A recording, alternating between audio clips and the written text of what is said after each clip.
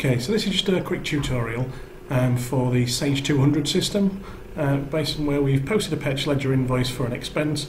We've done it incorrectly, so we'd like to correct it. Okay, so I'm just going to open the software up. So the details that we're looking at is against this account direct tile imports on our test data. This is an account that is a standard sterling account. Okay, so quite important, there's currency. There are two elements that make the routines as to whether or not we would be able to reverse a transaction. The first is it in base currency, i.e. pound sterling for our system? Yep, so obviously things like these euro ones, etc. that we've got further down the screen, we wouldn't be able to reverse any transactions against those because it's just too complex in the way that it calculates currency, etc. So they would need to be done manually if we need to do a correction or reversal of one of the transactions on those. However, if it's on a sterling account, then we'll be able to do a reversal as long as there's a couple of things in place. So the first is that it must be unallocated, i.e. an outstanding transaction in the system. Okay. The second is that it's not already on query or something like that. So if it's on query, it won't allow you to reverse it. Or if it's an unauthorized invoice because of invoice authorization, they may have a status against the transaction of you. So what we're going to do is just reverse one of these transactions. So as long as these bits are all in place, we should be able to reverse it. Okay. The transaction we're going to look at is under this direct tile imports, and it's an invoice dated the 18th of August. With a reference related to an order number 3023 for £30.08. So I'll just double click into the account here so we can see the outstanding transactions. So I'll just need to reverse that so it shows me the oldest transactions first. Okay, so I've got my transactions there. So the one I'm interested in is this one here, 3023. We can see that one further up the screen has got an unauthorized reference, so that one wouldn't be reversible. However, because ours hasn't got that and it isn't already allocated, we should be able to reverse this transaction off. Okay, so I'm just going to look and check the details. So there's all my details. It's 18th of August, due the 30th of September. Okay, then we can see the nominal account. So again, all these nominals have gone through, and it will also post against these same nominals. So it'll do the exact opposite of what the original transaction did. Okay, so that's basically the transaction we're going to work on. So I'll just close that off now. Okay, so what I then do is I go to my purchase ledger, adjust transactions and reverse transactions. So that's just off the left hand menu, purchase ledger, adjust transactions, reverse transaction.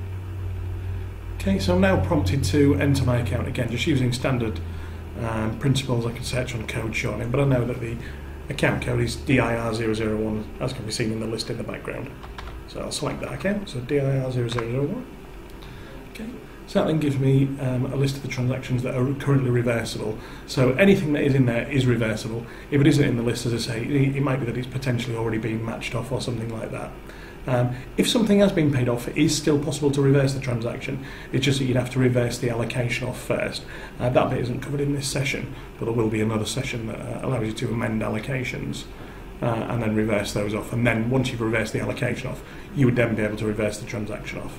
Okay, so the transaction I'm interested in is this one down here, invoice related to order number 300 or 3023 rather. Just click reverse. That's I highlight the transaction, click reverse.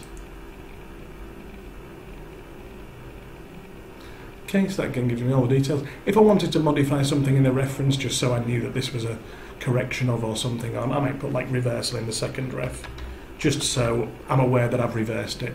But as I say, if not, if you post it through, it's got the exact opposite of what the original transaction on, including nominal ledger accounts, etc. Okay, so I just need to, so I've now put reversal.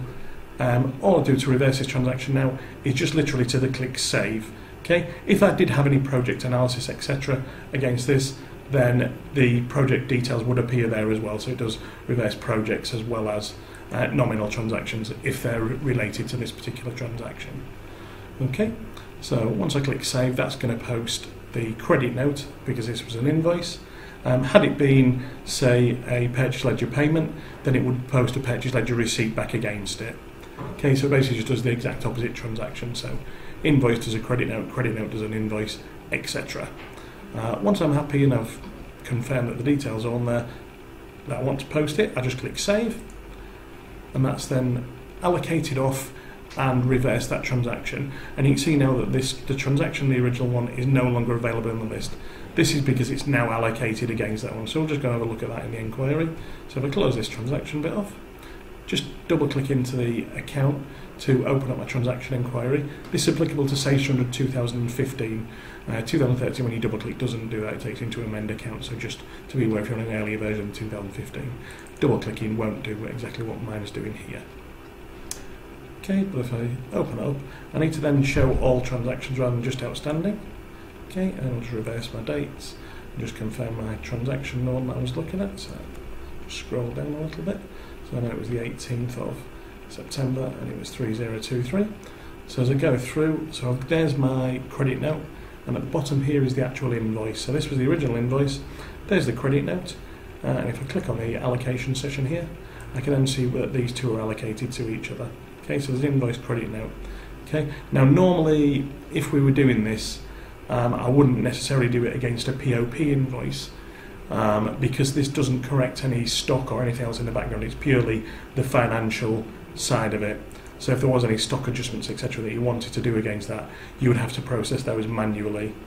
Okay, but if it was just a normal expense purchase invoice that had been posted rather than a POP one, then this would be the correct routine to use. Equally, if you need to make a correction against an account, then you don't have another option where you can reverse a POP. Okay, that now concludes this session. Hopefully it's been useful for you, and we'll see you again soon. Thank you. Bye.